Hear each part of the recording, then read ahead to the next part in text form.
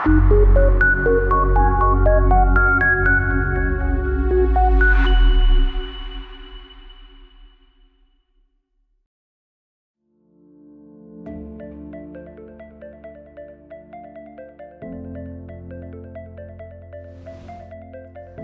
everyone, my name is Anatolii Kmetiuk. I am a compiler engineer at LAMP. For the past year, I have been working on porting the Ammonite stack from Scala 2 to Scala 3. This stack contains libraries for day-to-day operations such as file system I/O, JSON, HTTP, etc. In this video, I would like to talk in more detail about its possible applications and how you can get started with it. First, we are going to talk a bit about the common philosophy behind the libraries involved, as well as how to set up your project to use these libraries and where to find help and documentation. Second, we are going to cover the following libraries: OSLib, the library for file system operations; MicroPickle, the framework to work with JSON format; MicroTest, the testing framework; Requests, the library to use for HTTP requests.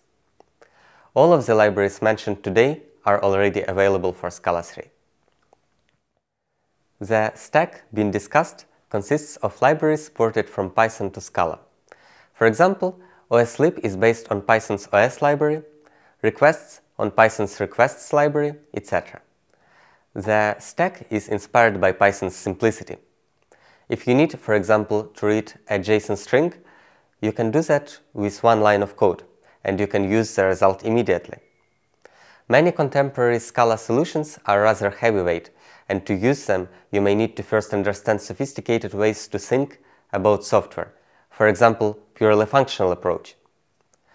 And so there is a niche in the ecosystem for simple solutions that do the job. The Ammonite stack covers that niche. Started as a one-man effort, currently the stack has grown to welcome more than 5 core contributors, maintaining more than a dozen libraries. There is a book, Hands-on Scala Programming, written about the stack. Before we dive deeper into particular libraries, let us have a look into how you can set up your workflow to work with any of them in general, as well as where to find documentation and help. All of the stack libraries live in the com.lihoi organization. For any library, you can find a comprehensive README detailing how to get started with it in its repo. Getting started with any library in your project is as easy as including an SBT or mil dependency. And if you need help, you can find it on a Gitter of that library in question. You will find the Gitter link at the top of the library's README. Let us now have a more detailed look at some libraries of the stack.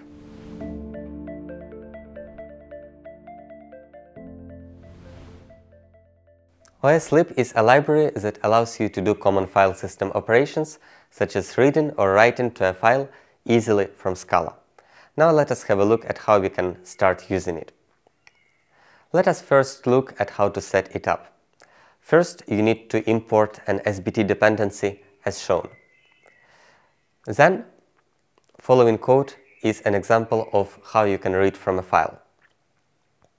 Reading is performed by a os.read method, which accepts a path to the file that you want to read. It returns a string with the content of the file being read. If you would like to write to a file instead, you can use the write command. This command takes the path to the file to write to, as well as what to write. There are various options available for navigating the file system. It is possible to list all the files directly present in a folder with os.list method. This method only lists files and directories present in the target directory. If you would like to list files recursively, you can use os.walk command. It is also possible to return results in a streaming manner. To do that, you may want to use os.list.stream command. List also accepts the option to sort the results.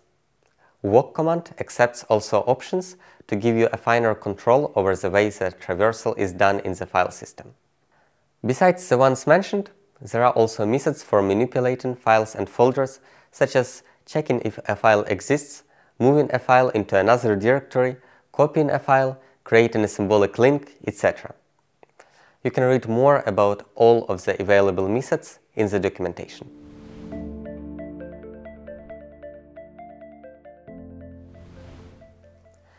MicroPickle is a library to work with JSON. It provides you with simple means to, for example, read JSON and write JSON from or to a case class, as well as other useful operations. You can set it up in your project by adding a dependency. You will need one top-level import to start using this library. You can then use it for writing or reading something to a JSON. These methods accept a thing that can be written to JSON, such as a number, a string, a collection, or a case class. MicroPickle comes with a powerful macro system that teaches the compiler how to read and write case classes to JSON. This allows you to start working with JSON without the need to define anything special for your case classes. You can convert the resultant JSON to various types of JSON values using methods such as arr for array, num, string. You can access different members of the value using the apply method on that value. For example, it is possible to access the value of an array by index and a value of an object by the string key.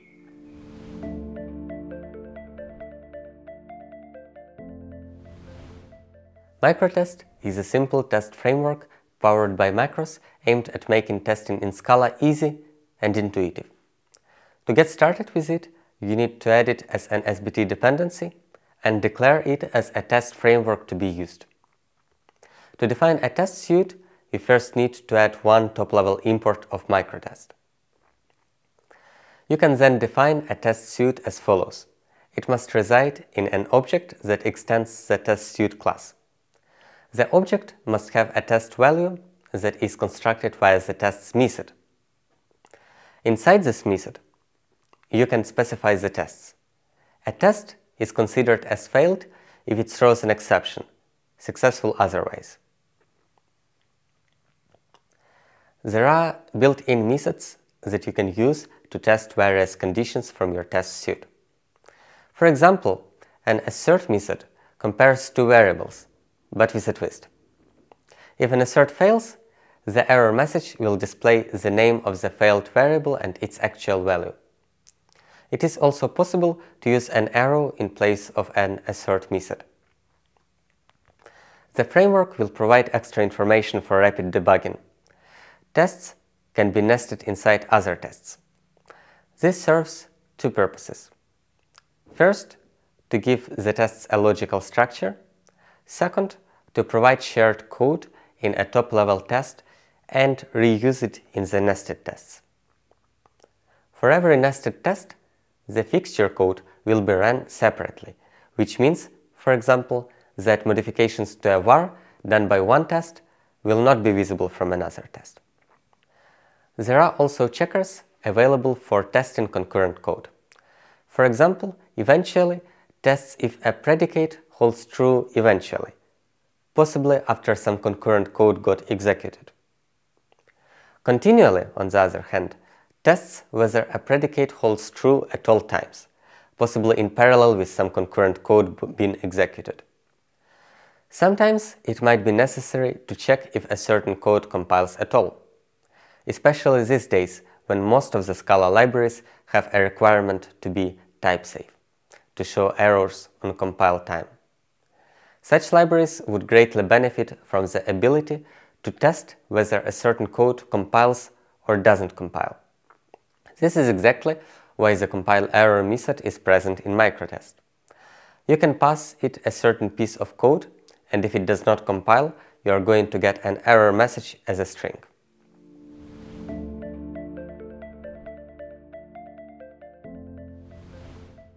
Requests is a simple HTTP library for Scala. Its purpose is to enable you to issue an HTTP request easily. You can get started with requests by adding a dependency into your project. Issue of a simple request is straightforward. Every HTTP method has a dedicated factory in this library. It is possible to pass parameters to requests issued as follows. In case of POST requests, You can also specify data to be sent to the server. It is possible to obtain the information related to the response, such as content, the status code, and the headers. It is a good idea to use this library with MicroPickle with the services that communicate in JSON. Here is an example of how you can combine requests with MicroPickle to send JSON data to a remote API. Note how you can pass streaming data to that method. It is possible to configure a request with custom headers, a timeout, custom cookies, and more. The library is highly customizable, so if you are interested in using it, you can find more information about options available in the documentation. We have just seen some of the libraries from the Ammonite stack, but many more libraries are available. I invite you to discover them at the GitHub organization of the stack.